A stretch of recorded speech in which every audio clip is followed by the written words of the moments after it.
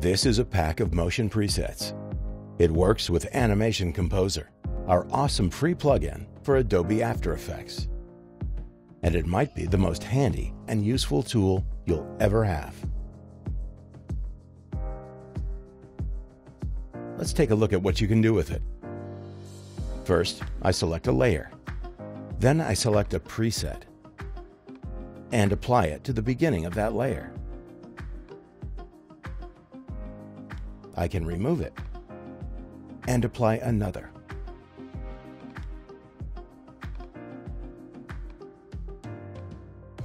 I can edit the animation properties. In this case, the number of bounces. Now let's add another preset. This time, to the end of the layer. And this is how it looks.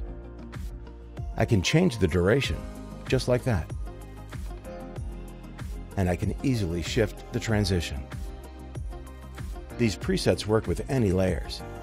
You can use them with text or shapes.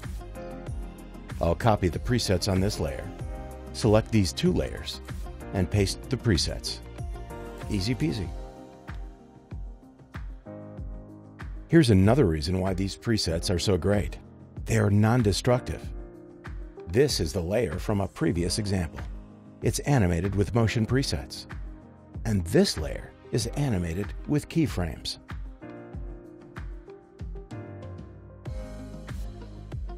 Now check this out. If I move this layer and rescale it, it works. No problem. But if I move this layer and rescale it, you can already see the problem. It adds the keyframes and messes up the animation. The presets allow for much greater flexibility than the use of keyframes. This bar chart is a great example. It has already been animated using a scaling preset. But here's the cool part. I can rescale the layers. And it still works. You can use it to create titles. All the layers are animated using the motion presets. Here's an example of a lower third. I'll solo this layer to show you how it works. The in transition animates this position, like this. And the out transition animates this position, like this. You can freely move it around, and the animation will not break apart. And having all these layers selected, I can easily shift the out transitions. Now when I preview, check out how the layers float around. Here's what I mean. Watch the triangle. This is made using an effect preset. I'll reveal it in the list and let's see how it works. Effect presets animate the layer over time. There's stuff like jumping or a wiggle. I'll select this preset and apply it to the layer. And this is how it looks. I'll change the intensity to modify the overall strength of the effect. And I'll decrease the frequency on Y-axis. You can set when the effect should start by adding a start marker. Now nothing happens before the marker. And layer starts moving after the marker. You can also change the duration of the transition. And you can add the end marker the same way.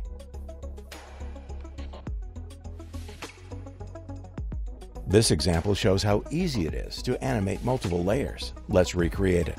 I'll select the layers, remove the presets, and align the layers.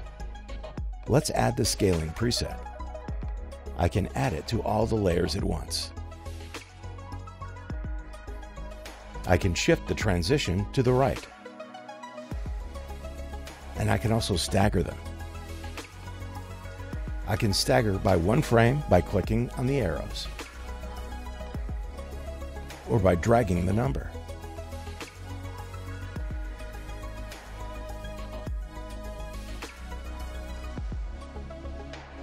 I can also align the transitions with one click.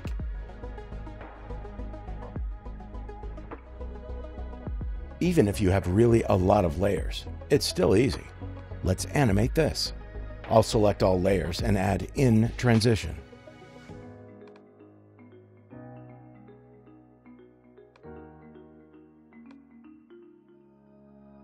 Then I select stagger and stagger the layers by 1 frame.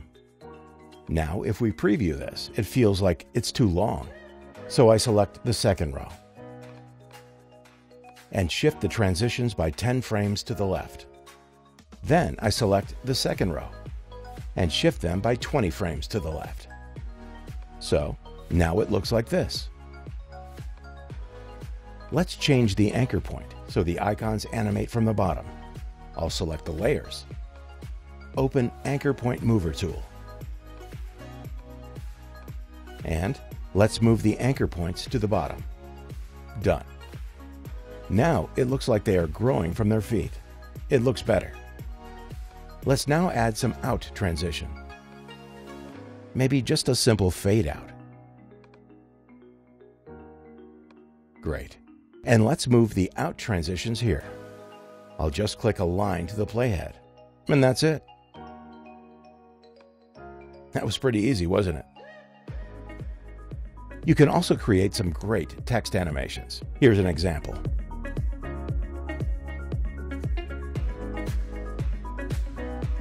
As you look through the layers in the timeline, you can see that everything is animated using the motion presets. It's the same workflow. Select a layer and apply a preset. Here's the same composition again. I've just added a camera, animated it using a few keyframes, made all layers 3D with just 1 click. And this is the result. So as you can see, it can even be used for 3D animation. And there are many 3D motion presets too. These are especially great for text. And what I love the most, when I'm working on a video, I never know what exactly I need. This way, I can very quickly try different things and see what looks best. People who purchased it love it. This tool could not be more awesome. Get it and you won't regret it. Guaranteed.